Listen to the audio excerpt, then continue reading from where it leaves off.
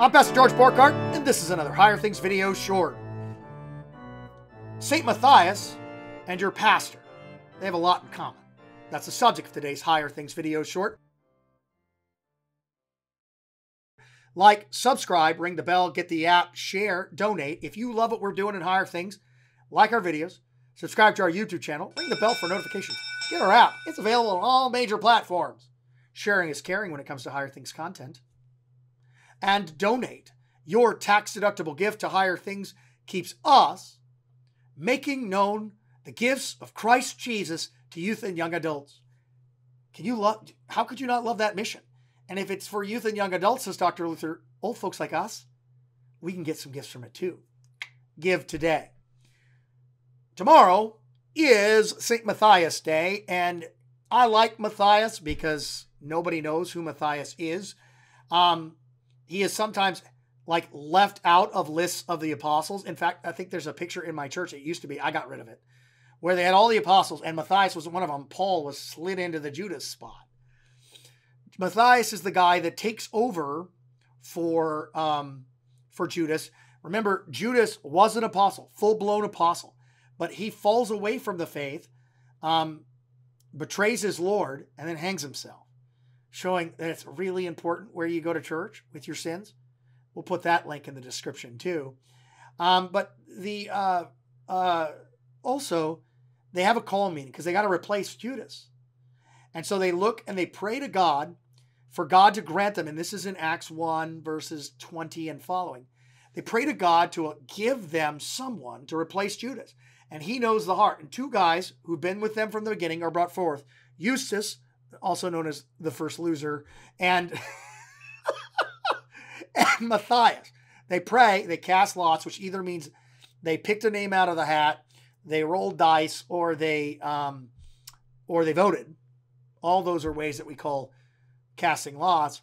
And a lot fell on Matthias, and the place was Matthias. And there he stood with the 12 at Pentecost, and then he stood again with the 12 at in Acts 6, and he's never mentioned again.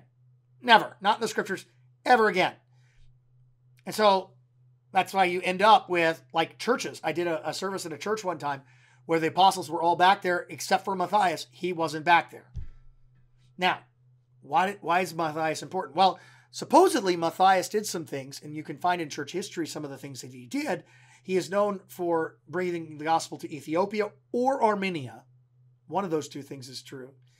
He is supposedly buried in the cathedral at Trier, which makes him the only apostle to be buried north of the Alps. Well, kind of interesting. But the point here is, why did I say that your pastor and him have a lot in common? Well, it's like this. There are loads of Matthiases in this world.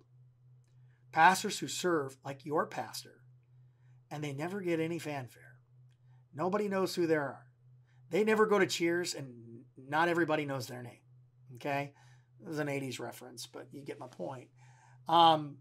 Nobody knows who these folks are. These guys are. And they serve their parishes their whole life. And they have an impact on you and your family and your family's family.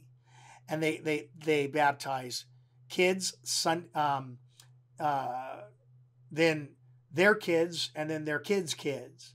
And they do the confirmations, and they do the weddings, and they do the funerals, and they preach the gospel every single Sunday, and nobody knows who they are. Nothing is written of them in the Book of the Kings at the end of Game of Thrones. They don't make the cut.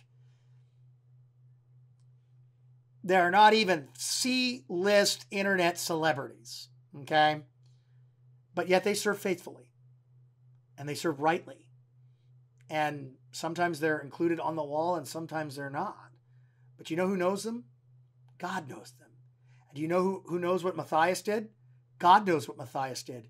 And God worked through Matthias in order to do good for those that he preached to, and those that he baptized, and those that he gave the Lord's Supper to, those that he buried.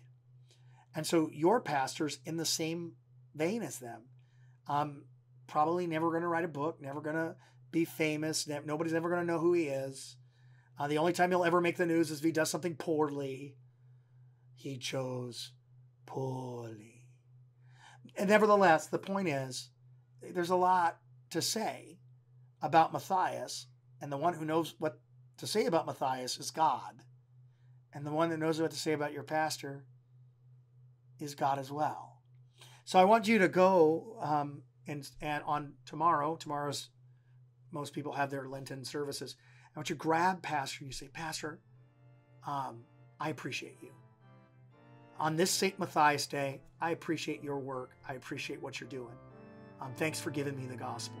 Because nobody's ever going to know that you did this, but we're going to know that you did this, and God knows that you did this. A blessed Matthias Day tomorrow to you and to your families.